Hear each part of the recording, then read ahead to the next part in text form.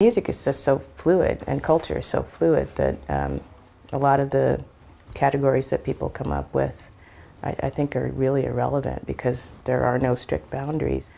There wasn't quite as much media in our lives that made it so that we could be exposed to lots of different things in a fairly short amount of time. But I'm just simply expressing myself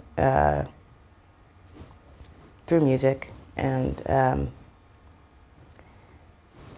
it's a reflection of some of the things that I think about, and some things that are of concern to me. A lot of the songs on the first record and the songs that I continue to write now are in part a reflection of my own experiences, and or the experiences of people who've been a part of my life. So it's not about necessarily making a political statement, but just about talking about life as I've seen it.